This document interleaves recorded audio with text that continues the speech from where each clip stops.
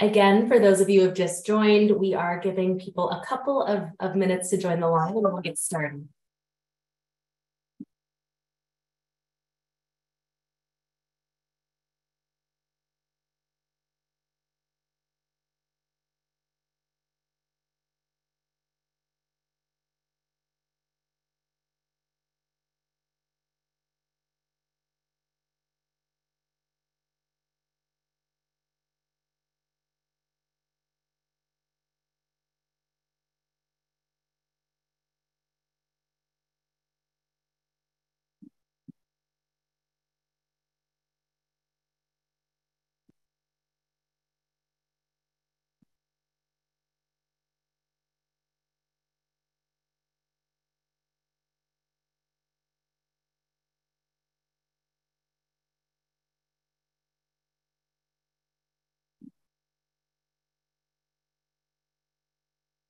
All right, why don't we go ahead and get started? Welcome to today's webinar where we are discussing where we are now 1 month since the end of Title 42. This webinar is brought to you by the American Immigration Council, and we'll be digging into what is happening at the border now, and we'll hopefully get some insight from our panelists on solutions to the challenges that we're facing at the border. We're grateful that so many of you were able to join us today to discuss this important topic. My name is Alex Miller, and I am the director of the Immigration Justice Campaign here at the Immigration Council. Joining you today from Tucson, Arizona, I am the moderator of today's webinar. For those of you who are unfamiliar with the Council, we are a nonprofit organization that believes that the U.S. immigration system should be fair, just, and welcoming. We pursue this objective through a multi-pronged approach, including impact litigation, advocacy, research, transparency efforts, narrative change, and expanding access to counsel for immigrants. A little bit of housekeeping. We will be responding to questions in the Q&A at the end of the call. And before we jump in, I want to introduce my two wonderful panelists, Erin Reichland-Melnick, the Director of Policy at the American Immigration Council located in DC, and Dylan Corbett, the Executive Director and founder, I believe, of Hope Border Institute in El Paso. First, I would like to pass the mic to Dylan. So, at the border in El Paso, Juarez, what's going on? What are you seeing a month after the end of Title 42? Thanks, Alex. Appreciate the introduction, and thanks also to Erin, my co-panelist, and to AIC for the invitation to be with you. Yeah, we're seeing. It's interesting. Here at Hope, we do research and advocacy on U.S.-Mexico border issues. We're located in West Texas in El Paso. And since the end of 2019, we've also worked in our sister city, Ciudad Juarez, responding to Remain in Mexico with a humanitarian program for migrants who were stuck in that city as a result of that policy and now other asylum denying policies over the past couple of years, Title 42 and even today. So we work on both sides of the border. So we've been able to have a perspective that's binational. Let me share some of what has happened since the great change that we saw on the 11th and the 12th. It's a little complicated because it's not simply that we're rolling back Title 42 and going back to Title 8, sort of the status quo ante.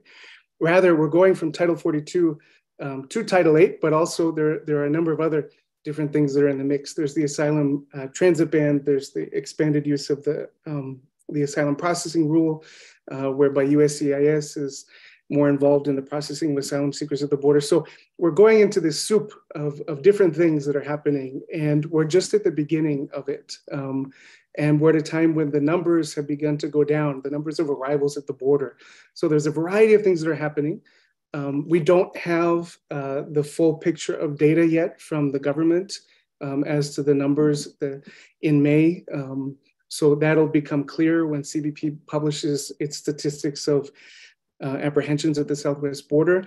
But we do know a couple of things. The US government published a press release, I believe on the 6th of June, that contains some data that affirms what we're seeing here locally in Juarez and in El Paso. First things, apprehensions. Apprehensions have fallen and quite significantly. So we went from a situation where we were seeing, 10,000 encounters at the U.S.-Mexico border. We were, the numbers were going up. And I think what happened as we got closer to Title 42 is that many people on the move, vulnerable people on the move, asylum seekers and other vulnerable migrants, they were making an educated bet and saying that we wanted to get in under the line before we went into this new regime, this new immigration regime at the border, which, as you know, for border crossers who cross in between ports of entry, there are new hurdles now that they have to overcome. And so I think on the whole, you can't overestimate that people on the move are typically very educated about the policies. They may not know all the ins and outs of it, but I think what you saw as we approached the May 11th, May 12th date is that people were making an educated bet and trying to get in under the line before the change in policy. And so you did see an increase in arrivals at the border.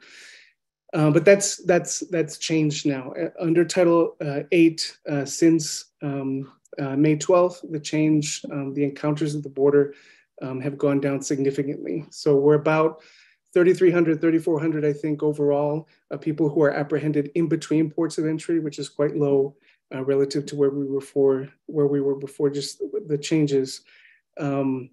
There have been significant amounts of repatriations. So here in El Paso, we've seen between 250, maybe 300 people deported each day.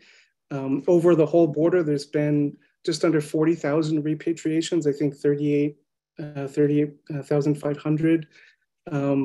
And so the deportations have begun, many of them to Mexico, many of them to other countries of origin. But I think what's important to note about these deportations is that they're different. We got sensitized to expulsions of different nationalities to Mexico under Title 42. That was quite common. But we've never as a country deported people to Mexico, and we're doing that now. And I think that's important because we're putting additional pressures on Mexico. The populations, we're creating vulnerable populations within Mexico. The deportations have been a little bit different though in this sense, whereas under Title 42, we expelled people to northern Mexican communities. Most of these repatriations or deportations to Mexico are actually to the interior of Mexico. And so they're not in northern border communities like Ciudad Juarez. We've seen people return to Ciudad Juarez, mostly voluntary returns. That's what the population that's being returned to Ciudad Juarez is. There's still people who are arriving to Ciudad Juarez in northern Mexican communities. The overall shelter capacity in Juarez right now is about 63%, which looks almost exactly what it looked like a month ago, before people began to come in greater numbers to the border to get in under the wire. But I'm worried that we're deporting people to Mexico. We're creating additional burdens on Mexicans. We're deporting people to communities that might not have the resources that northern Mexican communities have in terms of shelter and other wraparound services, which are not sufficient, but they're more than places like Tapachula. They're more than places like in the interior of Mexico. So that bothers me. There are the three top nationalities of people who have been returned or deported rather, have been Mexico, about 1,200 people per day.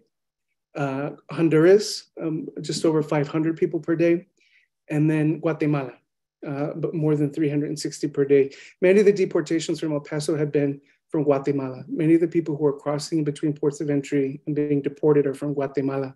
And of course, the US has an agreement whereby we can return directly to Guatemala.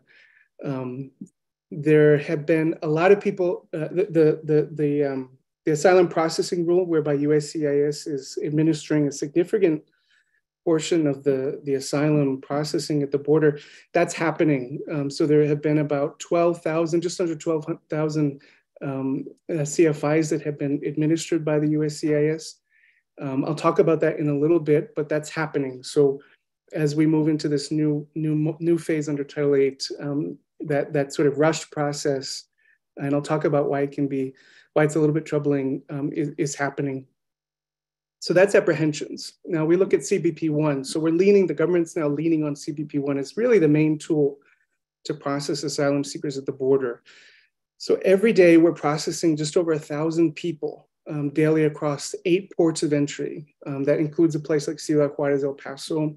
Right now it's 7, because if you saw the news, we suspended the processing that's happening in Laredo and Nuevo Laredo because of some abuses that are happening there. There's extortion that's happening. People are being pressured once their appointments do come up to pay extortion in order to be able to access asylum. That's a bit troubling. We saw something similar under the Trump administration with metering in places like the RGV in South Texas, in Tijuana. There was lots of exploitation, lots of corruption around that process. I hope that we're not seeing a repeat of that across the border, but definitely something's happening in Laredo and the government has had to suspend that. So we've seen a few more people processed in El Paso now as a result of that. The government at the top of the month on June expanded the amount of people being processed on a daily basis a little bit, from about 1,000 to 1,250. So we're seeing a few more people here in El Paso that are being processed under that. In El Paso, it looks about like 150 to 170 people per day are coming through the ports of entry, just one port of entry here in El Paso via the CBP1 process. The top 3 nationalities for CBP1 users are Haiti, Mexico, and Venezuela. Monthly, if you average that daily amount, if you sort of look at the monthly rate, it's about 33,000 persons per month. If you expand that to an annual number, you're talking about about 400,000 people perhaps that we could be processing on an annual basis for CBP1. So nothing to sneeze at. This is actually quite significant. Although there are problems with CBP1, and it's not right to limit asylum seekers just to the use of CBP1. I'm thinking about the Mexicans, for example, especially because we're seeing a lot of Mexicans who are crossing between ports of entry. I'm worried that we may be looking at situations of refoulement, but CBP1, in a sense, with its many defects, we are processing people at a good clip if you look at those numbers on a monthly and then annualize them basis. So with all that, what are some things that are not going right? CBP1, obviously, we should not be restricting asylum to people who can only use CBP1. There's another thing that's troubling me. Families, I'm seeing families being separated by this process. Let me give you a quick example. Just for, as we made the change from Title 42 to Title 8, we've been operating a shelter. We stood up a shelter in anticipation of the change, which we've been operating until just this week. And the numbers have gone down now sufficiently where we can close that US shelter. But in our shelter, we were able to deal with a lot of people who came in under the wire and then afterwards. And there was a mom who came in under the new process, had fallen off a train, broken her leg in 6 places. She came with one of her children. So mom and child were on this side of the border, but dad and the other child were on the other side of the border. And every day since May 12th, they've been trying to use CBP1 to get over, and it hasn't worked.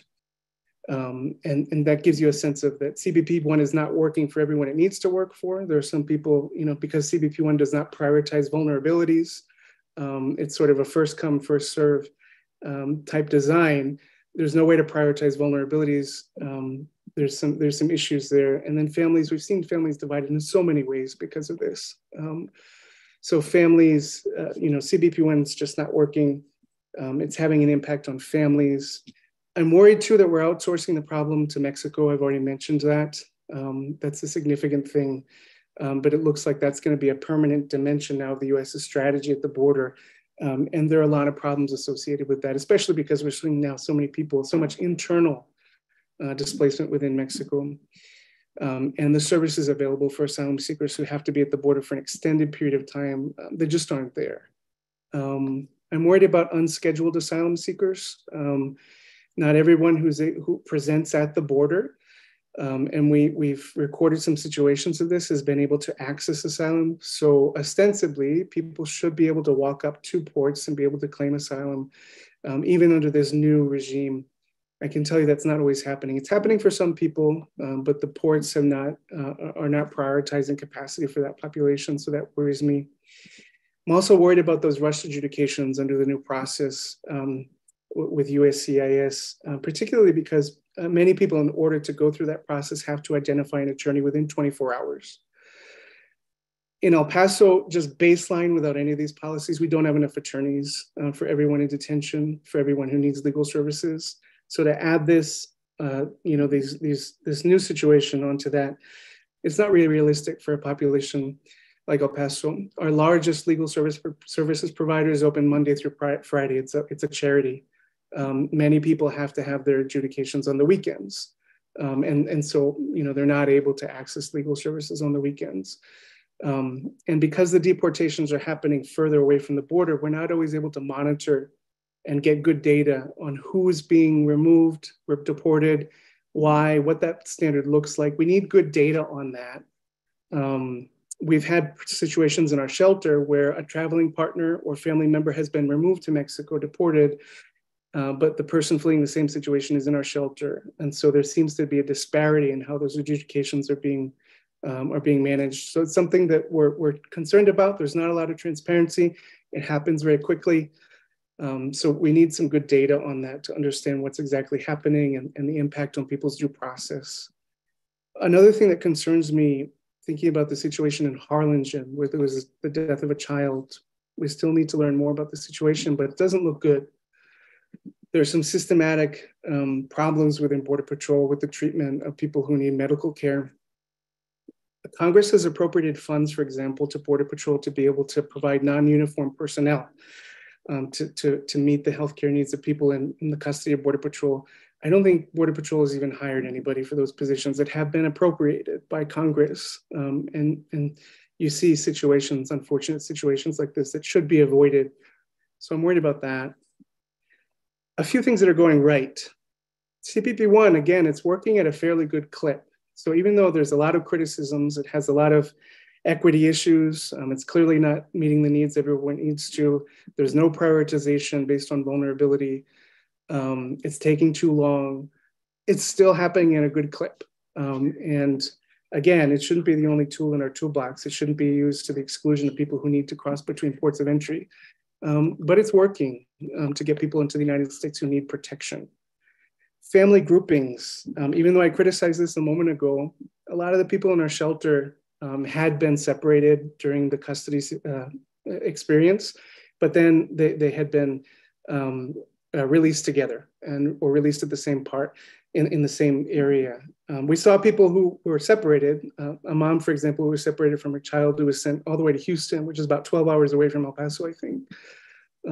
Texas could be another country. We think it's another country. So it was on the other side of the country for us.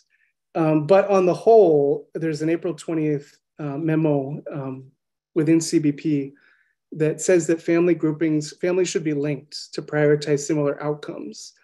And it sort of expands the notion of family a little bit. So we're getting a better definition of family. We need to do much more. But I did see that that memo has been observed here in El Paso. Again, not all the time, but we're making progress in that area. And I think that's something to celebrate. And we need to keep pushing. Capacity. Border Patrol has a significant capacity here now in El Paso. A year ago, we didn't have permanent capacity. It's hard to think about that. But now we have 3 facilities that can take, on paper, 5,500 people, and in an emergency situation, between 10 and 12,000 people. We didn't have that in El Paso. That's a game changer when the Border Patrol has that capacity to be able to process people.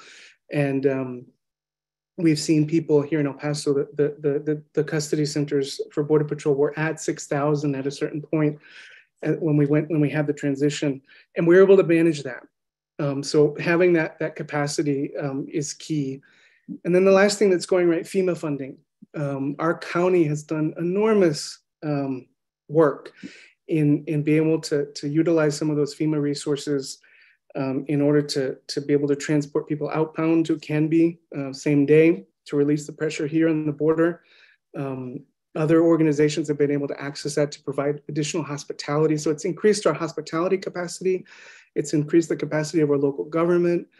And so those FEMA resources are key, and we need to keep pushing to make sure that those are stable over time because they really have helped out in a significant way and built permanent capacity, I think, if we can keep getting those appropriations moving here in El Paso. So that's been good. And then I'll just finish with one thing, if I can share my screen. I just want to share a picture. We closed the shelter this week. This picture shared with the permission of the parents and the people in the picture. But I just want to bring us back to the human dimension of this. We usually do our hospitality work on the Juarez side. We've done a little bit on the El Paso side, but this, we had the opportunity to help a lot of people. We cared in El Paso. I think we had more people under our care on average during this last month than any other facility. So it was a stress and it was difficult, but it was a joy. These are new Americans who are all excited to move on to their communities of destination and be part of our communities, contribute to work, to take care of themselves and their family. These are not folks that we should be afraid of. It was transformative for us as a team, as a community, and I know that that they'll be transformative in the communities of destination to which they're going. And I just wanted to share that joy, because we forget that these aren't just names and figures, but they're people with stories and aspirations and hopes and desires. And when we welcome, we're so much better off. And I'll stop there.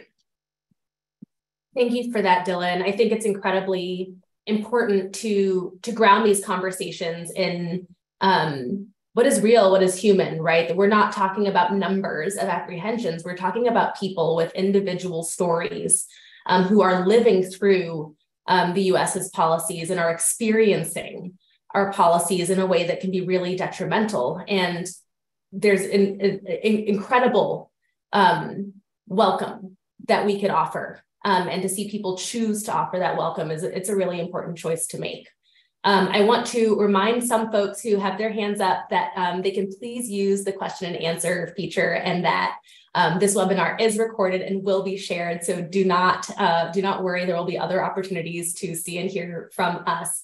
But I do want to pass the mic to my colleague, Erin. Dylan spoke in passing about some policies that are being implemented at the border, and want to dig a little bit deeper on what those policies are and what they mean at a practical level. I'm talking about the asylum ban and the increased reliance on expedited removal in CBP custody and CBP1, which Dylan mentioned as well. Like, what does that constellation of policies look like? What does it mean for asylum seekers? Thanks, Alex. And thank you also, Dylan, for a very, very comprehensive look at what is actually playing out on the ground in El Paso. So I'm going to pull out a little bit from that really granular look and sort of say, what are the policies that the Biden administration is using here, and sort of explain a little bit more. So I really want to start with this expanded use of expedited removal and this new asylum restriction. So under Title 42, I think it's a very crucial to distinguish what is Title 42 versus what is Title 8. So when we say Title 8, what that just means is immigration law. That Title 8 is literally a physical book where you can find the entirety of the Immigration and Nationality Act. It's a volume where all immigration law goes. So when we talk about Title 8 processing, we're referring to normal immigration law processing under our US immigration laws, as opposed to Title 42, which was processing under public health laws. And public health laws, of course, didn't have anything about asylum or any basic rights to avoid removal. It was a public health policy that allowed people to be expelled without ever letting them access the rights that they are given under Title 8, which is, again, immigration law. So now we are back in the world of immigration law. And the world of immigration law includes the right to be screened for asylum. Since 1980, any person who was arriving in the United States, who was physically present in the United States, has had the right to apply for asylum. But how they access that right varies. Individuals who are already inside the country, if they are here entering legally or entered undocumented without being picked up at the border, can simply file an asylum application with U.S. Citizenship and Immigration Services. But under a law passed in 1996, people arriving at the border who are taken into custody are generally placed through a process known as expedited removal. expedited removal is a rapid process by which the US government can issue deportation orders, except for people who are claiming persecution or who have expressed a fear of persecution in their home country if deported there. And the process to determine whether or not they can avoid that order of expedited removal, like a rapid deportation order, is the credible fear interview process. So that process has normally occurred in historic purposes in ICE detention centers because it requires a lot of resources on the part of the Department of Homeland Security. You need an asylum officer who is going to carry out that interview. You need a place for somebody to be held in detention for several days while they go through this process. You need an immigration judge, connections to an immigration judge who can do a potential review if the person is found not to have a credible fear because there's a right of review. And so historically, this has all occurred in ICE detention because that's where the resources were to do that. But in 2019, in late 2019 and continuing into 2020, the Trump administration first piloted credible fear interviews in Border Patrol custody. This was a brand new thing that hadn't been done before. That was known as the PACER and HARP programs. And that program ended under the Biden administration. President Biden actually signed an executive order ending the policy. And yet here we are 2 years later after he signed that executive order with the Biden administration having basically brought that policy back.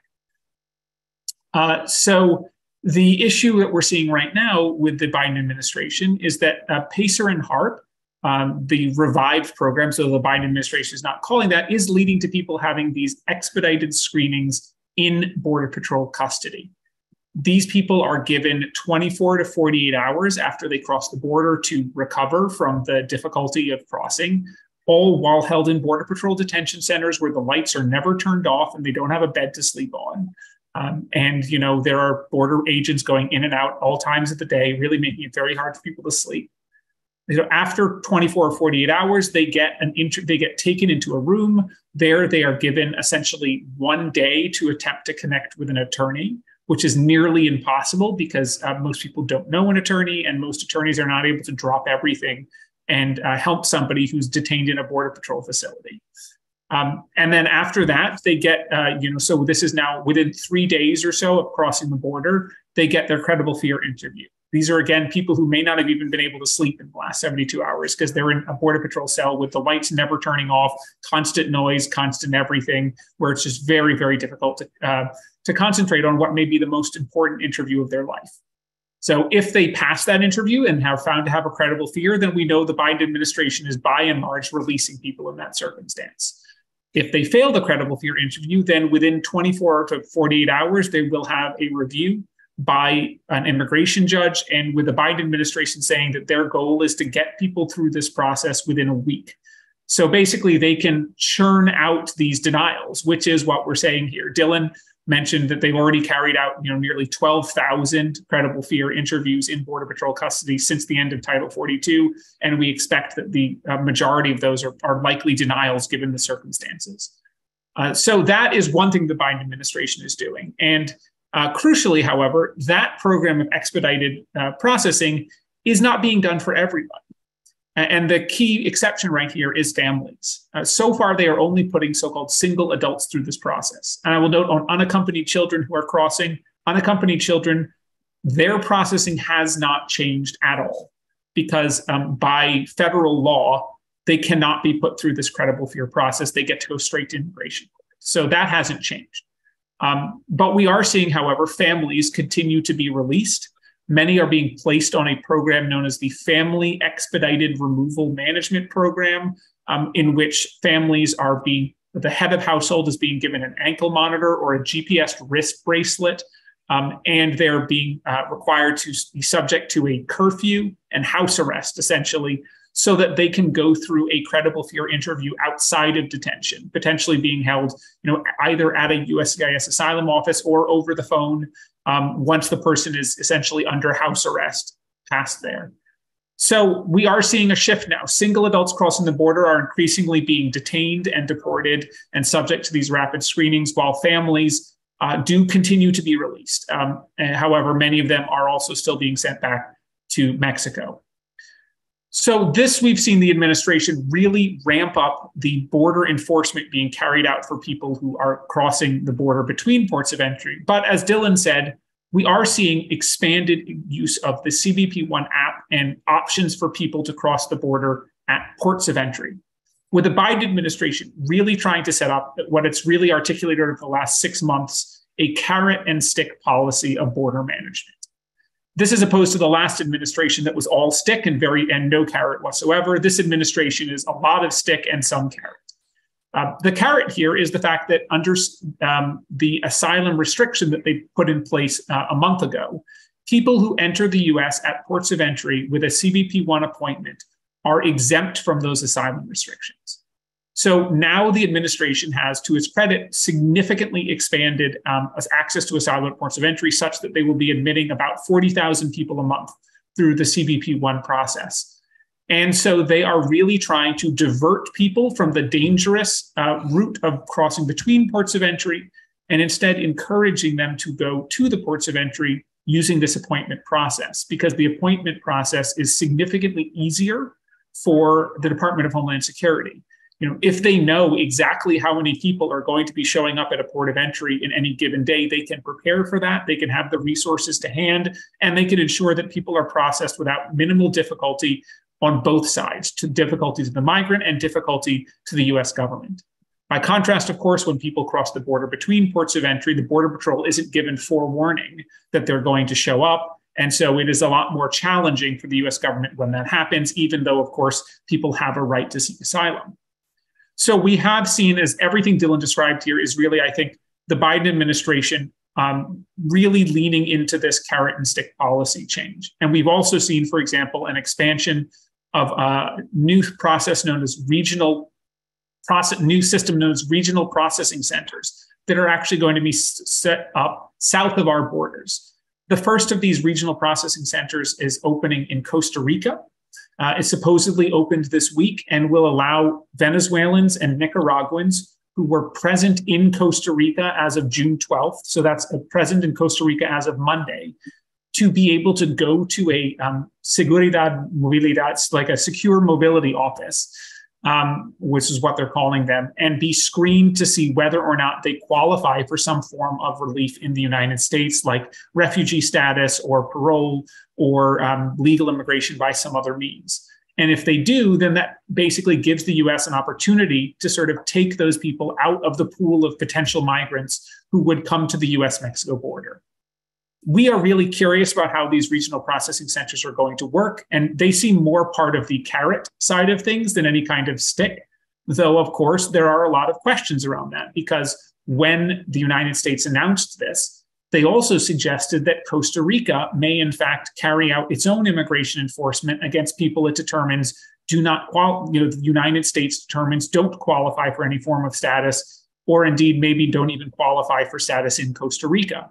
So there we could see these offices potentially operating as an excuse for countries south of our border who are our allies to step up their own immigration enforcement. And in fact, we've seen stories that the Biden administration is actively considering funding more planes for Guatemala to carry out its own deportation flights, so that Guatemala can be deporting people before they even make it to Mexico. And then, of course, then Mexico deports people before they even make it to the United States. And we see the US border sort of security apparatus moving further and further south. So I think I'm going to turn it back over to Alex to sort of talk about what she's seeing in Arizona. But I think what this shows is that the US is really trying to do this as a strategy, not just that happens at the border, but one that starts much further down in the region. Thank you, Aaron. And I think that's exactly right, to the point that Dylan had raised earlier about kind of externalizing the process to Mexico. You see that externalization moving deeper and deeper into Central and South America.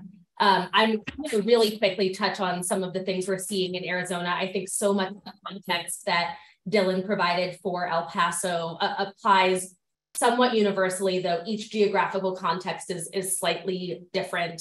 Again, grounding this in the fact that we're talking about people and lived experience, right? Like, these are policies that have a profound human impact. And what we're seeing by and large in Arizona is as much as CBP-1 has increased Custom Border Protection capacity to process individuals at the border, it's not enough. There are not enough spots, and it has created a hierarchy for who is able to actually have access to asylum and normal asylum outside of the strictures of the asylum transit ban, and to not be subjected to rapid CFI processing in CBP custody. But also who has to wait and wait in danger. Individuals are struggling to get CBP-1 appointments in Sonora, in Mexico, and are being forced to wait in relatively dangerous conditions for their turn to approach the border and to seek asylum at the port of entry.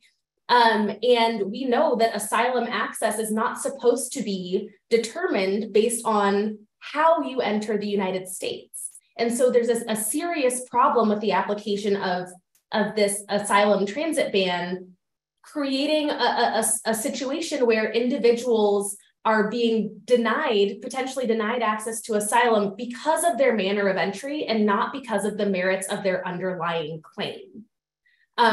It means that people are being forced to make impossible decisions. Do I wait for that CBP-1 appointment so that I might have a chance at seeking asylum? Or if I'm facing imminent danger in Mexico, do I have to make that more immediate decision to try to get myself to safety? And that's a really, really unfair position to be put in. I think it's also important to point out in the context of Arizona, Nogales is the only port of entry that has CBP-1 appointments. And that means the only port of entry in Arizona, but also the only port of entry for hundreds of miles in either direction that has CBP-1 appointments. And right now, I believe it's 55 appointments per day. So when you talk about the expansion of capacity border-wide based on CBP-1, that's not really something that we're seeing realized in Arizona, and that has really significant consequences for asylum seekers south of the border in Sonora, Mexico.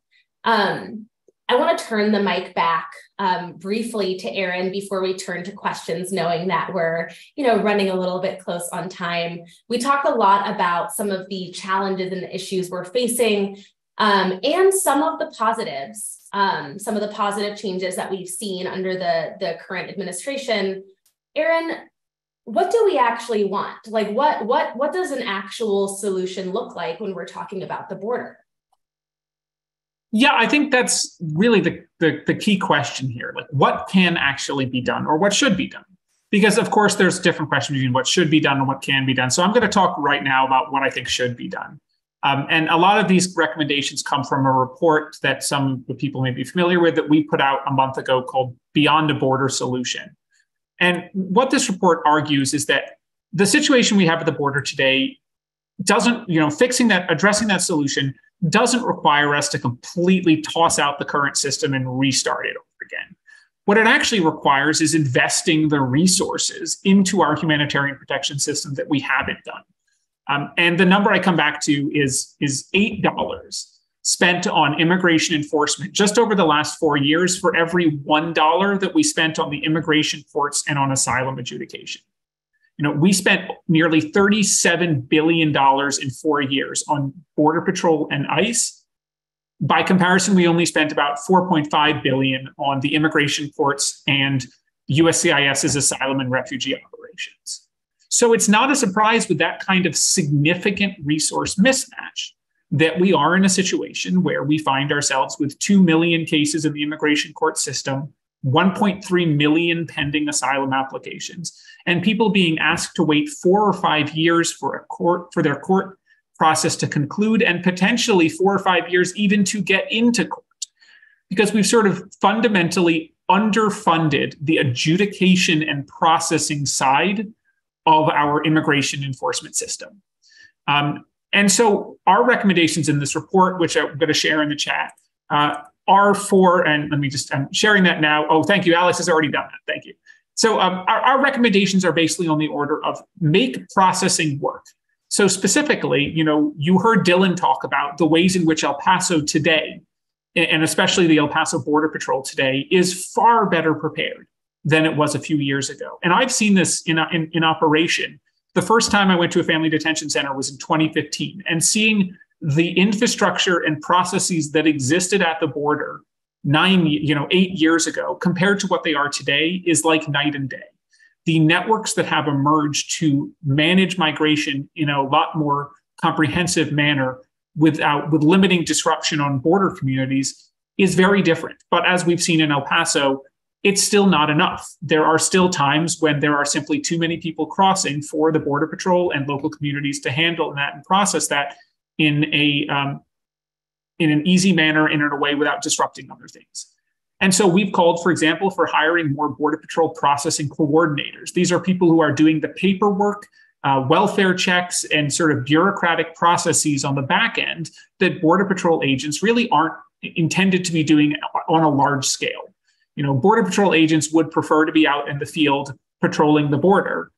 They would prefer not to be back in the Border Patrol stations, feeding children, doing paperwork, and making sure that interagency communication is going on perfectly. And so right now, as of December of last year, there were only about 1,000 Border Patrol coordinators total. We know the administration has been hiring more, but we think that even that is clearly not enough.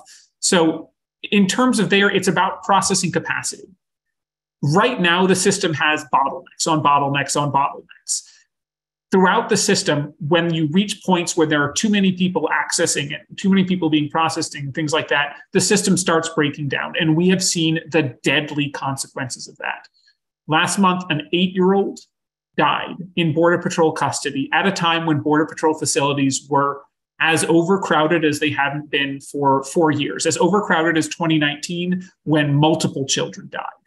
And we've seen, so therefore, what happens when Border Patrol facilities get overcrowded. And the answer is deaths and tragedies. And so the extent to which the Border Patrol can fix this by improving processing capacity, building more facilities that are actually humane and not the concrete sort of nightmare hieleras and pereras that have existed for decades at the border. Obviously, the Border Patrol still has a very long way to go in having a humane process for everybody, but improvements have undoubtedly been made and more need to be made. And we need to be putting the money into the humanitarian processing side of things, not into the enforcement side of things, which already gets billions of dollars. Similarly, the ports of entry are an area where we can fix things. Right now, as I said, if we're accepting 40,000 people a month through the ports of entry, we can do more than that. Give people a real option and they will not be crossing the border without permission. Give them the real option to go to a safe port of entry and have a real process, not one that may force them to wait 5 months in Mexico before they win a CBP-1 lottery. Then you will transform how we process people at the border. And then crucially, I want to focus on one more recommendation I make in the report, which is the federal government needs to do a better job of coordinating what happens after migrants leave federal custody. Because right now, once a person is released by CBP or ICE, from the point of view of the federal government, what happens next is not up to them. It really, they don't care that much. And that's why you're hearing a lot of local communities saying, where is the Biden administration leading on this? And part of the reason they're not leading on this is because they kind of view that as once somebody leaves DHS custody, it's their problem. They can figure out where to go next.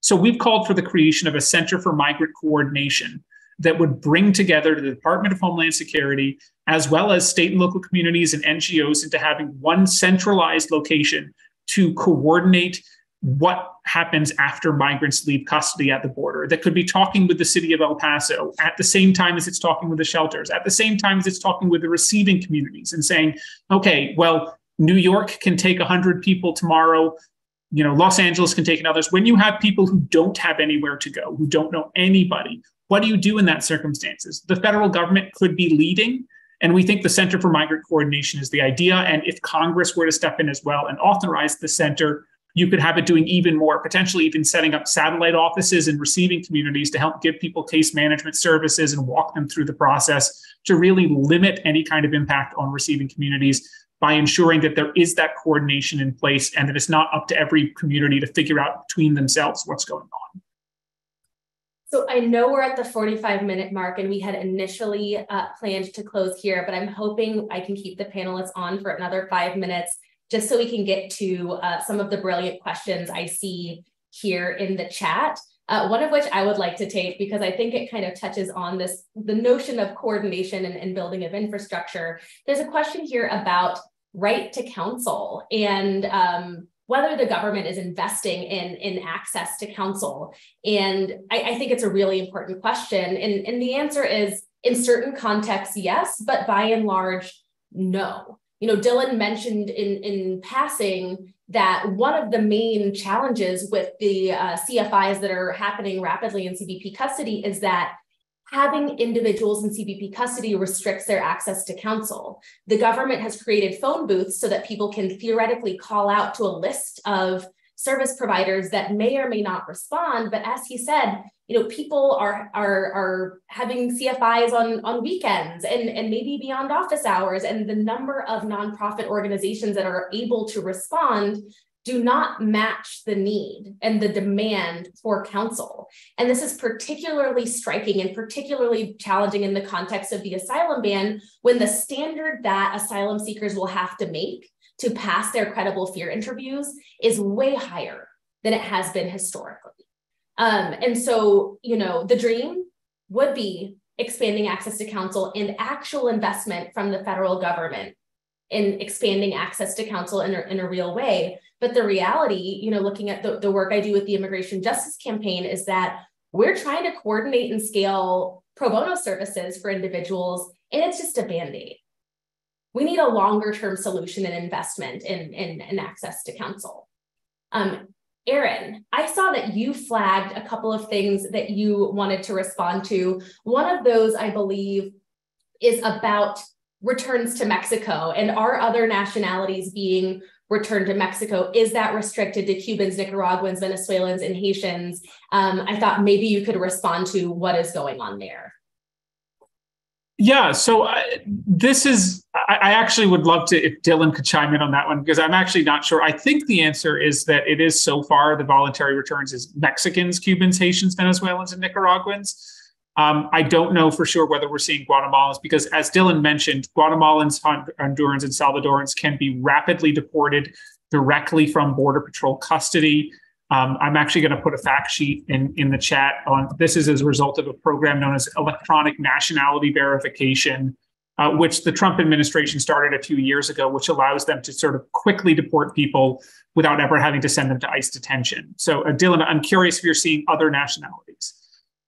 Yeah, no, that's correct. Those are the nationalities. I said this before, but I'll repeat it. This is the first time where we're doing it. Again, we did expulsions back to Mexico of non-Mexican nationals under Title 42, but that was different. These are deportations, and these deportations, remember, these are carrying consequences. There's a 5-year ban, for example.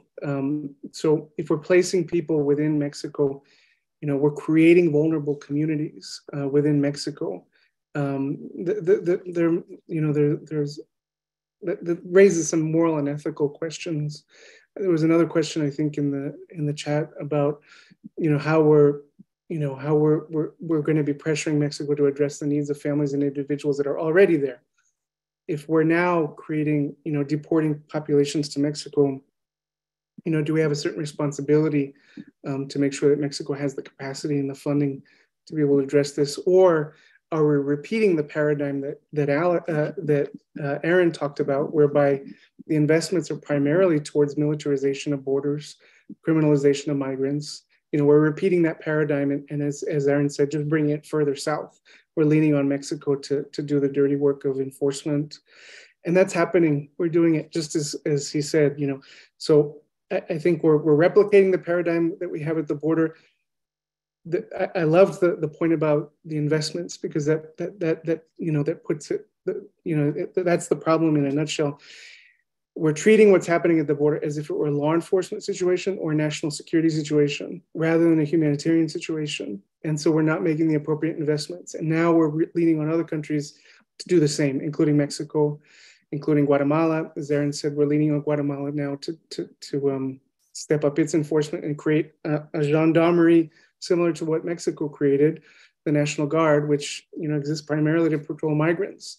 But these solutions ultimately are unsustainable. They don't work, and they result in gross violations of human rights. That's absolutely right. Migration is a reality. And when we're talking about forced migration, we need to have humane solutions. I see a number of questions in here about CBP1 and the nexus between CBP1 and CFIs and what happens after individuals are processed at the border. And I want to take a stab at answering some of that. And of course, Dylan, Aaron, jump in if you can. But one of the questions is, do you have a sense about success rates for entry following CBP1 interviews? CBP1 is by and large a scheduling mechanism. It is not an interview. And so most people who schedule an appointment to present at the port of entry through CBP1 are able to enter. There are some rare exceptions based on factors particular to those cases, but by and large, those individuals are permitted to enter the United States. Some are detained, but many are released into the United States and are able to seek asylum. They are not being subjected to this rapid CFI process that Aaron and Dylan were describing. As far as what happens to people after they're processed at the border, it's a full alphabet of potential outcomes. And since we've gone over already, I don't think we can fully dig into that.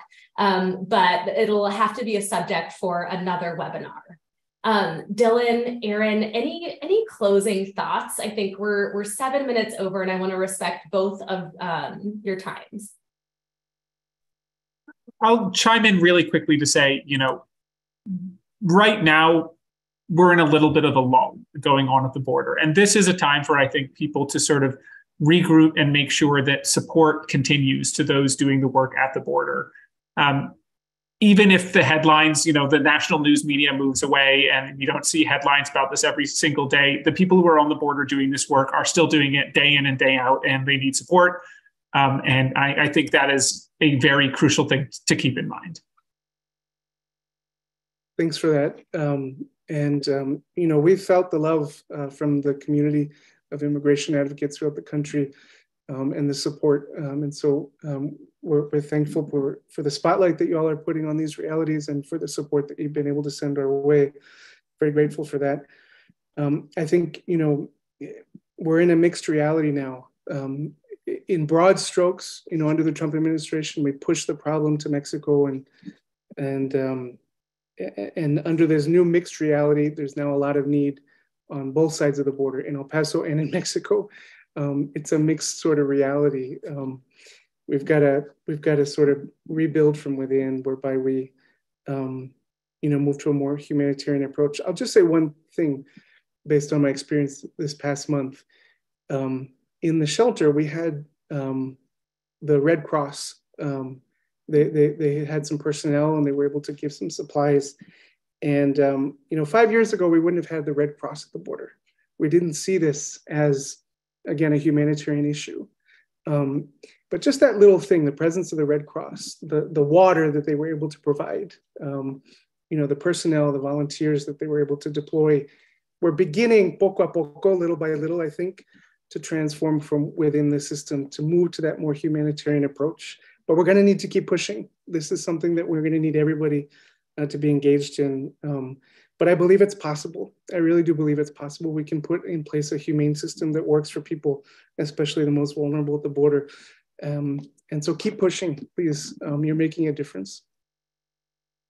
Thank you, Dylan and Aaron. That's absolutely right. None of this work can be done in isolation. It requires a resounding response from the community. It requires support for nonprofit organizations like the ones we work at, but many, many, many other organizations that are doing incredible work at the border and in communities that are receiving and supporting migrants.